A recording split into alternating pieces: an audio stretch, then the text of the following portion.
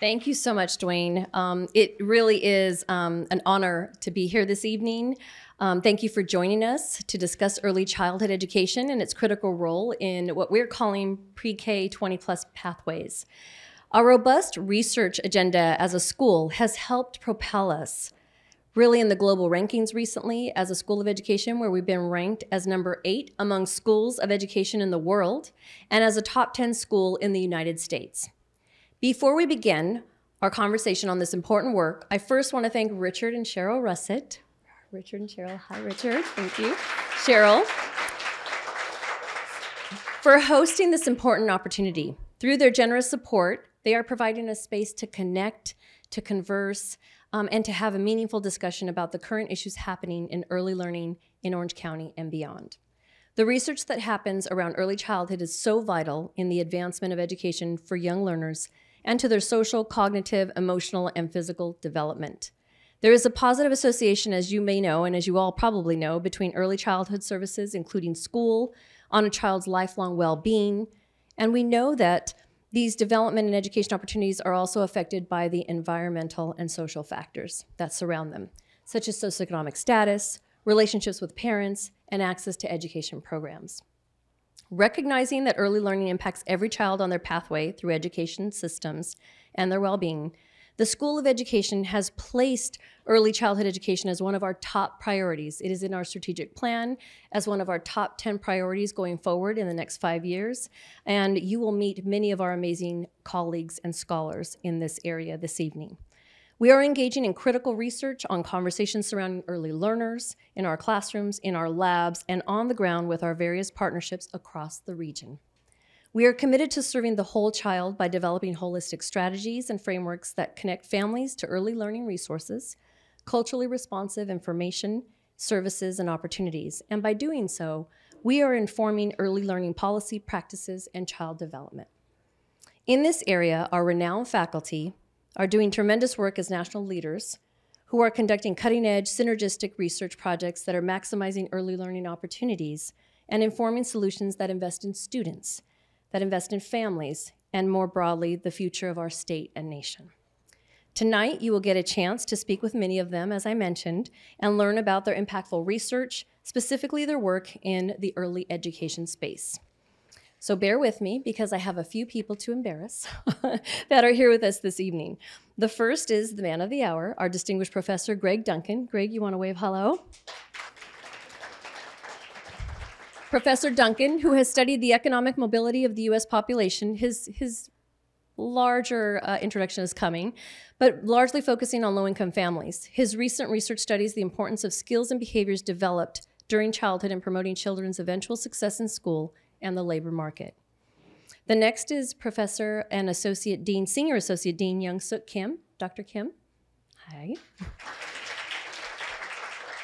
Dr. Kim's primary research areas include the development of language, cognition, and literacy skills across languages and writing systems for monolingual children, bilingual or multilingual learners, and English learners. Her work has been conducted in the U.S. and internationally. Assistant Professor Andres Bustamante. Hi, Andres. Good to have you here. Dr. Bustamante designs and implements play-based installations in everyday spaces, such as bus stops and grocery stores, to encourage STEM learning. He is also utilizing digital platforms to provide professional development to early childhood teachers to support them in engaging in hands-on activities. Welcome, Dr. Bustamante. Associate Professor Jay Jenkins. Dr. Jenkins, wave hello. Yes. Dr. Jenkins studies early childhood development policy and focuses on issues that are amenable to policy intervention, using diverse research methods to evaluate programs and understand mechanisms that promote child and family well-being. She is currently on the California Department of Education Research Design Team, taking a deeper look at the universal pre-kindergarten rollout. Very important work as it affects the entire state of California. Welcome, Dr. Jenkins. We have Professor and Associate Dean of Faculty Development and Diversity, Dr. Elizabeth Peña. Hi, Liz. Welcome. Dr. Peña's research focuses on differentiating language impairment from language difference. She develops dynamic assessments that test a child's ability to learn new language skills in contrast to standardized tests that assess what children already know. Welcome, Dr. Peña. We have Professor Stephanie Reich. Dr. Reich, are you? Yes, we're right over there. Hi, Stephanie. Many of you have been gifted Dr. Reich's books by our School of Education, so thank you. That's via Stephanie. Her research understands and improves the social context of children's lives, including scalable parenting interventions, assessment, and design of digital technology, education of, and engagement with healthcare providers, and partnerships with early education settings. Welcome, Dr. Reich. We have Chancellor's Professor of Education Emerita, Dr. Deborah Vandell. Deborah. Yes. Many of you might know Deborah as well because she is the first Dean of the School of Education here at UC Irvine, so she has many claims to fame. That's also one of them. But she is also a stellar and standout scholar in the nation and the world. Dr. Vandell's research focuses on the effects of developmental contexts such as early childhood, families, organized activities on social, behavioral, and academic functioning. She has one of the most comprehensive studies of the effects of early education programs, schooling, and families on children's development. Welcome, Dr. Vandell. We have Professor Mark Warschauer. Dr. Warschauer. Dr. Warschauer is one of the most widely cited scholars in the world on the use of digital learning to promote school readiness and academic achievement among diverse children. He has a partnership with PBS Kids and Sesame Workshop to improve STEM learning and engagement through AI conversation. He is also developing one of the first elementary computer science curricula targeted at the needs of English language learners. Welcome, Professor Warschauer. And then finally, we have Associate Professor Dr. Drew Bailey. Drew? Yes, hi, Drew.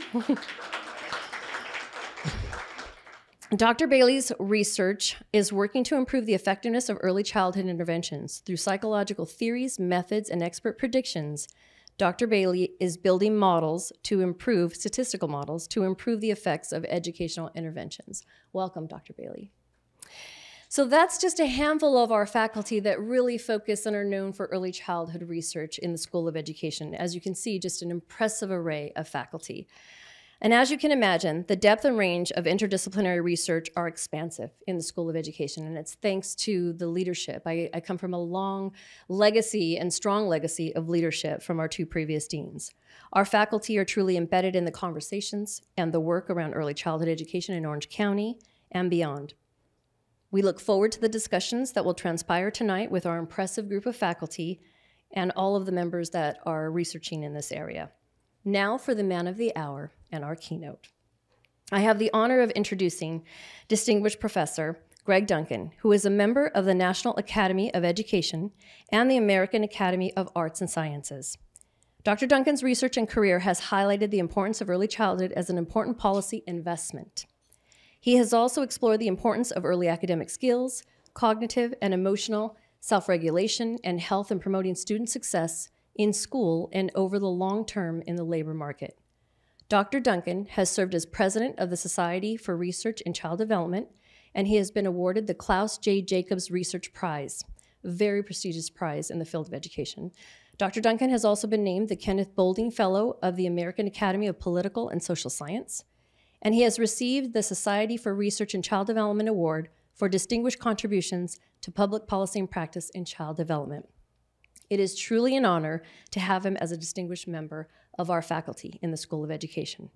Without further ado, I would like to welcome Distinguished Professor Greg Duncan to the stage to share his keynote presentation.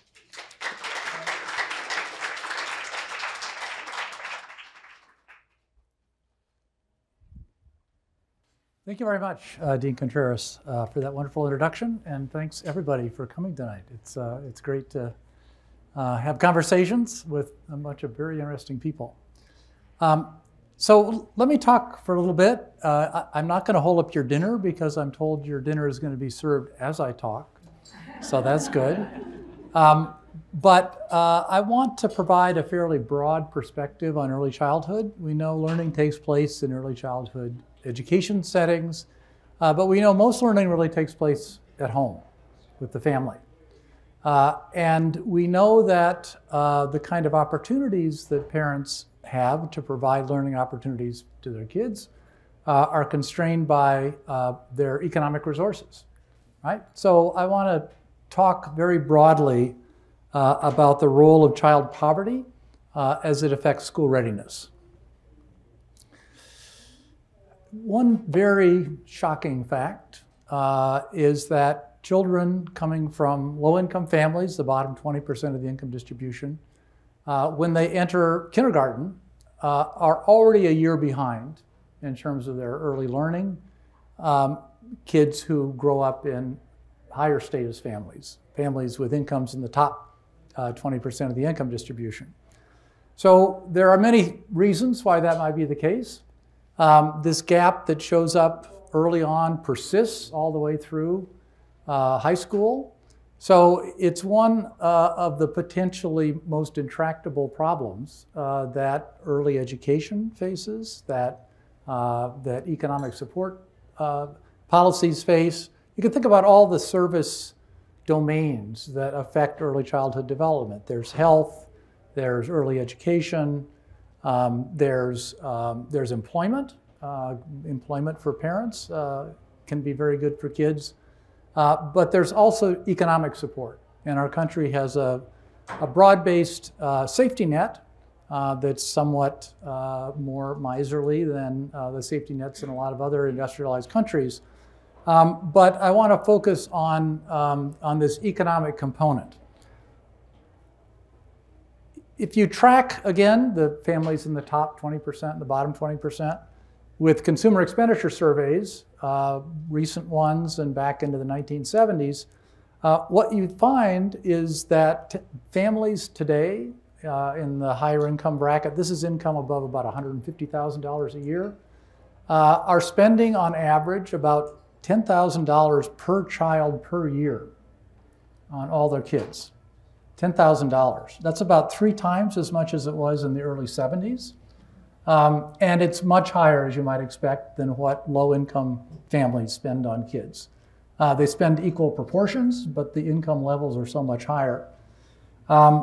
So you can imagine all the things that $10,000 per child per year can buy.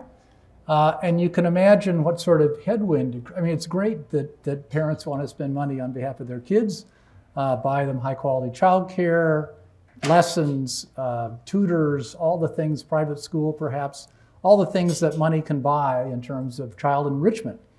But we want to know to what extent that money is really making the difference. So the dilemma is to try to understand what the real causal role of poverty is. To what extent is income the active ingredient for kids ending up in kindergarten with these very dramatic differences? If you were to provide more income to low-income families, brought some of them above the poverty line, would it make a difference? Right? And there are a lot of ideas that it's not income, it's parental education, it's culture. You know, you can talk about all the kind of political debates over this. And that's what I want to be talking about, to what extent income is kind of the active ingredient in producing child well-being. If it were a matter of income, the solution is really fairly straightforward because we know very well how to reduce child poverty. I had the honor of chairing a National Academy of Sciences committee that issued a report in 2019 that was charged by Congress with coming up with ideas for reducing child poverty. And the goal was come up with ideas that would reduce child poverty in half in 10 years. That was kind of the congressional mandate. So it wasn't that we were recommending any particular programs. We were trying to deliver a portfolio of possible programs that Congress might consider that either together or singly might reduce child poverty. So we did our work, published a report in 2019, and one of the things that we found, one of the things is you kind of get what you pay for in terms of poverty reduction. Programs that reduce poverty more cost more too. But the one that really stood out in terms of dramatic reductions in child poverty was a $3,000 per child per year child allowance in the form of an extension of the child tax credit down to families with very low incomes. Child tax credit has been around for 25 years. If you're raising a child and your income is under $400,000 for two-parent kids, you're getting $2,000 per child. I mean, before the American Rescue Plan came in, it was $2,000 per child per year through the income tax system, right? So people with middle and high incomes, up to $400,000, were getting this child credit. Most don't realize that. It comes out of their bottom line on taxes. But it was set up so that people with zero taxable income would not receive any benefit whatsoever. Zero, right? So the idea for this $3,000 extension was to provide a $3,000 instead of $2,000 per child per year tax credit, but then make it available all the way down to families with zero income. All right, so everybody with incomes up to $400,000 a year gets $3,000 per child per year. For young kids, it's $3,600 per child per year. That was the idea that we proposed in this 2019 report. You know, at the time, we had no thought that anyone was going to pay attention to this report because the expense, you can see, it's about $60 billion a year. But lo and behold, the pandemic came along, and the pandemic relief package really opened up people's ideas about what sort of possibilities there were for providing relief to families. And part of the American Rescue Plan was for 2021, there was a $3,000 per child per year child tax credit that was completely refundable. 6 months, there were checks, and the other 6 months came in the form of a tax refund. So this was in place in 2021. And on the basis of a simulation model that we had as part of the committee work, we simulated that this child tax credit would reduce child poverty by about 50% right away. And last August, we saw from the Census Bureau what the impacts were on child poverty from everything that was in place in 2021. And lo and behold, it was about a 50% decrease in child poverty. That program stopped in 2021. So we'd expect this August, when they report about 2022, that child poverty rates will probably go back up to where they were before. But let me return to this question. Is it going to make a difference, right? What is the causal role of income, poverty, on child development? So that's a very contentious question because people have all sorts of views about whether it's income or not. So to resolve whether income is the active ingredient behind child development or is one of the active ingredients, you really need to do a clinical trial type study, right? Where you're abstracting away from all the other differences that low income and higher income families have. And with a clinical trial, you can randomly assign half to getting a substantial supplement or a much more modest payment. And then you can track the two sets of families and try to see where they end up, where their kids end up. Are you really going to observe differences in child development after a couple of years between the kids and the families that got the $4,000 per year, that's what we were paying, versus a very modest amount? So this study is called Baby's First Years. We started planning it in 2011, and we started collecting data in 2017. It was a very long planning period. It's about a $23 million study so far. It's supported in part by the federal government from the National Institutes of Health, but also most of the money is actually coming from private donors, from foundations as well as philanthropists. So we spent a lot of money trying to fundraise, and we recruited 4 sites around the country that we try to choose for diversity in terms of safety net benefits and cost of living and so forth. And we ended up with New Orleans, New York City, Omaha, and the Twin Cities. I really tried hard to get an Orange County site for the study, but then a bunch of philanthropists from Omaha stepped forward and said, you know, we really want Nebraska to be part of this study. So we went with Nebraska. And the idea is to set up shop in birth hospitals in these 4 cities.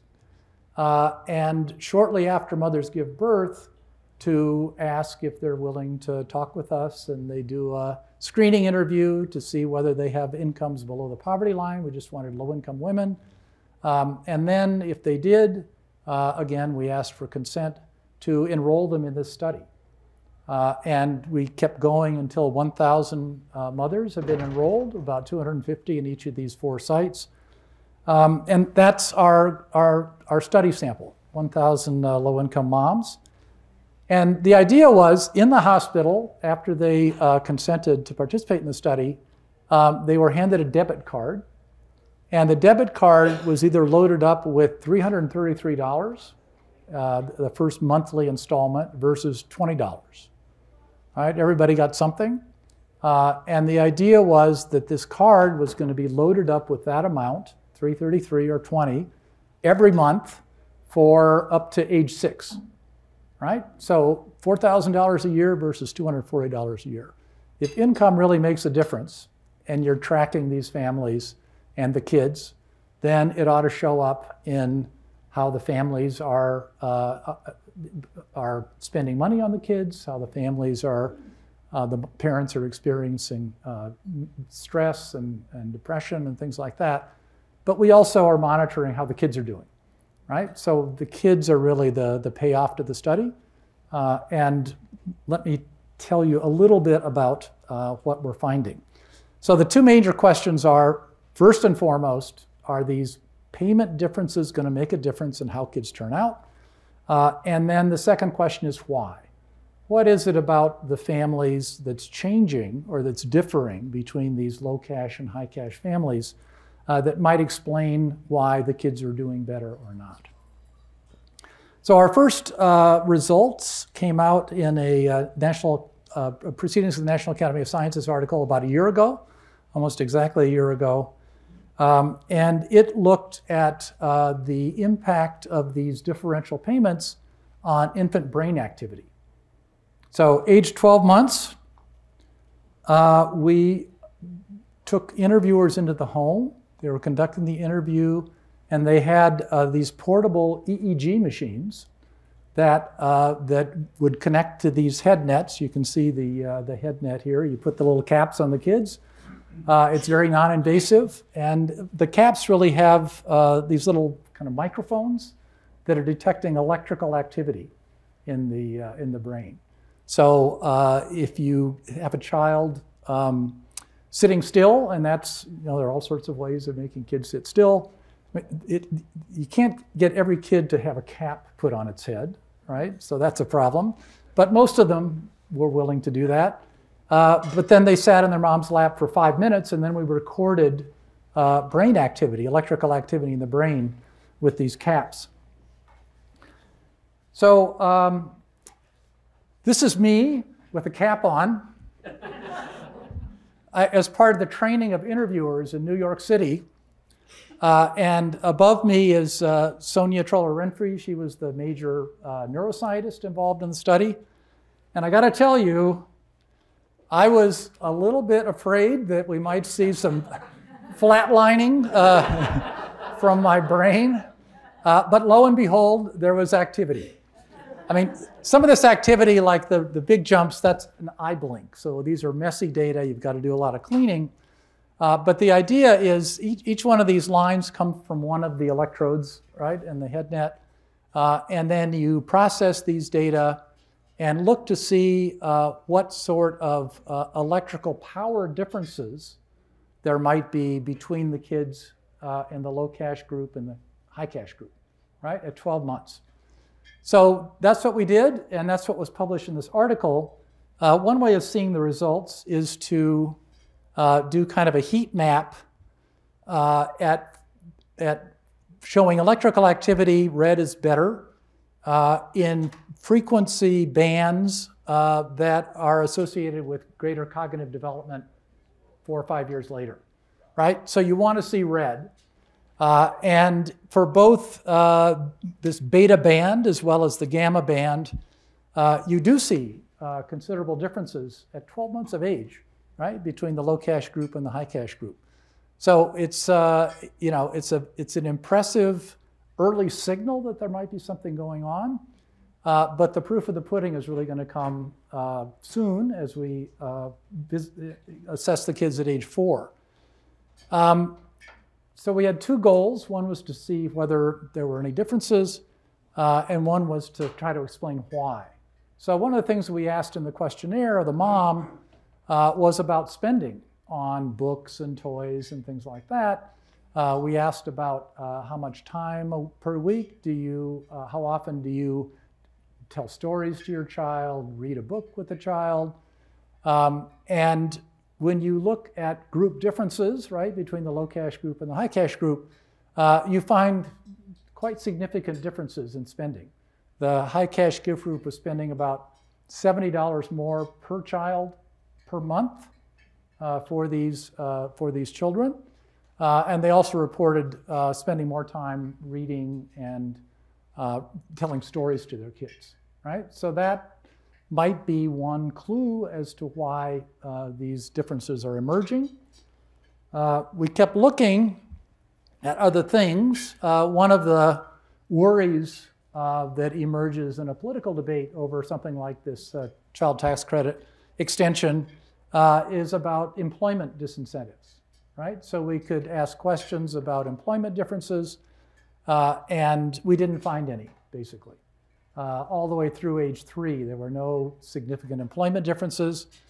You know, we also wanted to take on stereotypes about whether the money might be spent on drugs, alcohol, tobacco, opioids. We asked questions about those things. There were no differences whatsoever. There were pretty modest expenditures on things like alcohol and tobacco, but they didn't differ between the 2 groups. That was our main focus. And the big surprise, you know, one of the stories about low-income families is how stressful conditions are and how poverty alleviation might reduce the stress in ways that would lead to more responsive parenting and better child development.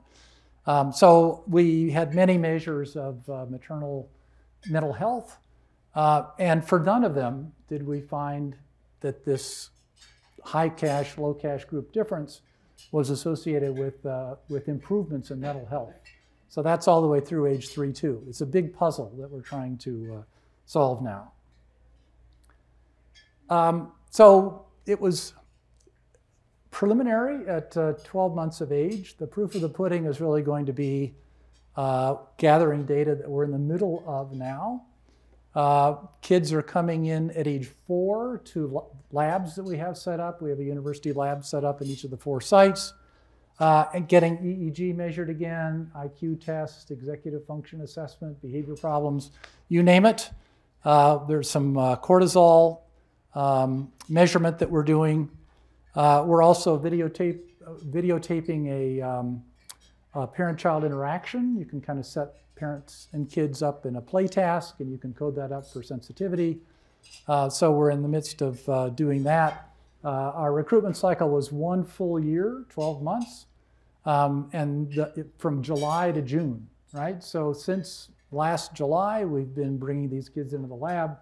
We're halfway through. We're going to be done in June. It's going to take us, you know, a few months to do results. It's going to take forever to get things published because it always takes forever to get things published. But I'll know the results by August, and I might be willing to tell someone if they were really interested. But you know, it's been 12 years now since we started working on this, and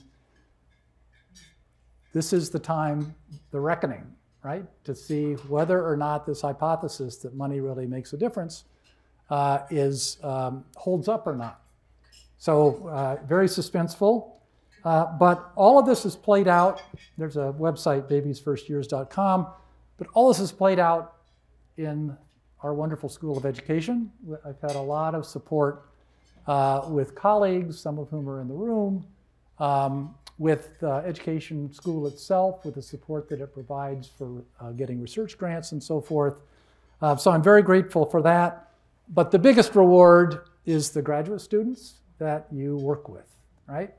I'm fond of telling junior faculty that an academic's hope for immortality is not their next article, it's their next graduate student, right? Sending a graduate school student off into the world with your training, it's going to be combined with other experiences that they've had, but it's been very rewarding over time to watch graduate students go off and set up their own careers, some of whom I continue to collaborate with. Actually, one of the principal investigators of our study is a former graduate student of mine who's now at the University of Wisconsin. So we're very excited about results coming up. We're very grateful for the opportunity to work with all the wonderful students that we're just on the verge of recruiting our next class of PhD students. Mark Warschauer is in charge of that. But you know, another great crop looks like they're coming in, and it's just so exciting and rejuvenating for an old person to be able to work again with such wonderful people. So thank you very much. I don't know if we have time for questions. What's the program here? Okay. Good. I just have a quick question. Sure. So, the mothers that received the 2 different cash amounts, what happened if they had another child within that time? Were they automatically enrolled for the second child to receive the same stipend, or? Yeah, it was just the child that was born during recruitment. So that's a difference between our study and the child tax credit. That's per child, right? So, you know, a family with 3 or 4 kids would get considerably more under the child tax credit scheme. But one of the things we're trying to do, we're age 4 now. We're trying to get money for an age 6 and age 8 follow-up. And we're trying to get siblings to come in and get assessment as well, because we want to know whether money that's directed to a child, you can't really control what money's spent on, whether there are spillover benefits for other kids in the family. Thank you. Other questions? Yes? I was wondering, at 1 year and at 4 years, what kind of attrition rates you're seeing, and were they different between the low and the high? You sound like a researcher. You know, through age 3, we did in person at age 1 until the pandemic hit. We got about 2/3 of the way through, so the EEG results are just for the 2/3 where we could do home visits. Then we did telephone interviews at age 2. Then we did telephone interviews at age 3. Of the 1,000, we got 937 in the first year, 932 in the second year, and 924 in the third year. So, you know, spectacularly well. It's tougher to bring families into labs. You know, after 3 or 4 years, they've moved around. So our goal is to get at least 800 for the lab visit, and maybe as many others by phone as we can to ask behavior problems, things you can get over the phone. But we'll see. And one of the things that keeps me up at night is, are we going to be able to, you know, it really makes a big difference about the quality of a study if you have a 90% response rate or a 60% response rate, right? It's the one quality indicator that people pay the most attention to. So for the first 25 years of my life, I was at the Survey Research Center at the University of Michigan and working on a single study that chased the same families year after year after year. And you know, response rate was everything, and we were able to get like 97, 98% response rates every year. So I lived that for 25 years before I went off to Northwestern, and then I came here, and now I'm reliving it. So I'm a glutton for punishment. But that, you know, response rate is clearly a big focus of ours right now. I was thinking you might have a different rate in the higher paying part. Yeah. So yes, that's the second part of your question. There are differences every year in the response rate. It's about a maybe 4 percentage point difference between the response rate for the high cash group, which is higher than low cash group. we really try everything to try to, we pay them every time for an interview, right? So that's an incentive. But we can't get over this fact, I suppose, even though we tell families that in no way does your cooperation now with the research have any bearing on the continuity of these payments that you're going to get, but I think some of them still link that in their minds.